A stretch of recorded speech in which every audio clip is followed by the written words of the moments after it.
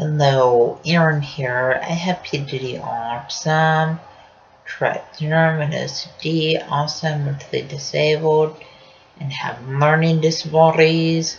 I'm first grade level at reading, second grade level at math, and I'm mentally first grader age. Also, because of medications I take for my mental disabilities, I have a rapid heartbeat, but I take medications for my rapid heartbeat. Also, I have fears of crowds, loud sounds, and yes, when people ask me over their house, I don't know how to respond, and that's frustration. Also, it's hard for me to interact with others.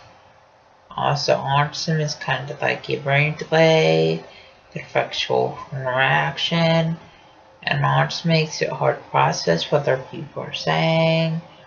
Also, autism makes it hard to process other people hugging, kissing, and autism makes it hard to process other people holding hands.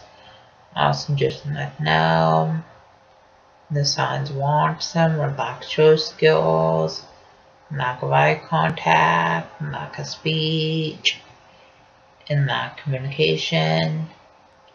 And when people act up in school, that's a sign of autism. Also, when people have low grades in school, that's a sign of autism. Also, when people stim in school, that's a sign of autism. Also, stimming is kind of like hand flapping, and hand motion, hand movement, hand fidgeting.